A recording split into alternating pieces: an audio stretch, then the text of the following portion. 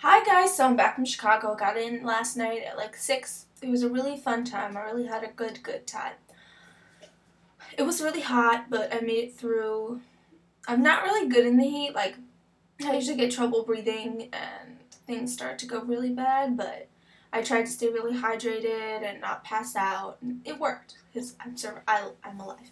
Anyway, I'm back, so I was going to tell you guys some little advice about doing things that you maybe you want to do but your parents won't let you do or stuff like that. So I always wanted, and I always still do want, and I've never done it yet, but I always wanted to compete in a pageant or a competition, um, and win a title. I feel like people always told me, you're not good enough for this, you're not good enough for that, but like now that I'm at this new school, like I really feel like I am good enough to be the person I can be, and that's something that's kind of was in my old school hard for me to believe, because people would tell me, no, you're not good, or no, you're not good enough because you have this going on, you have that going on, like you're not good enough.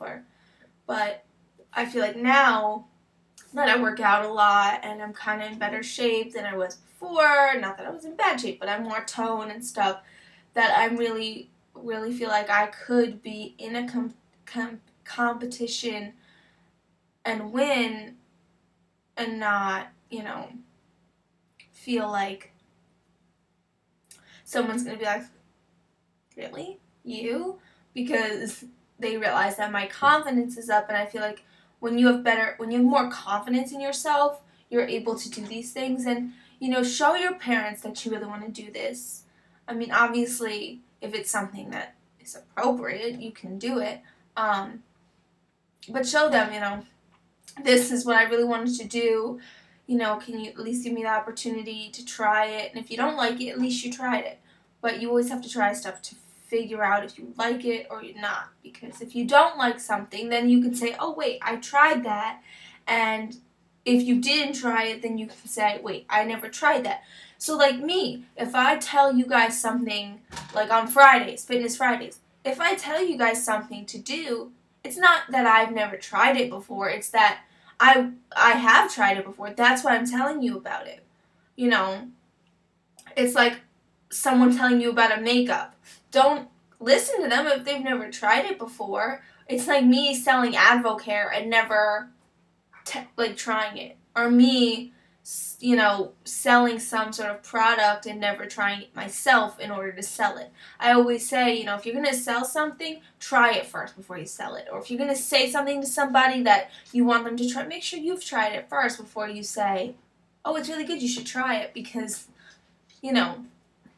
but there's always that, just talk to your parents, be honest with them, be like, this is what I always wanted to do, I always wanted to compete, I've always wanted to try it, can you please let me try this? And trying something, there's nothing wrong with that. There's nothing wrong with saying you're sorry, nothing wrong with trying something, and that's what I always say. If you feel like you've done something wrong, there's no harm in apologizing.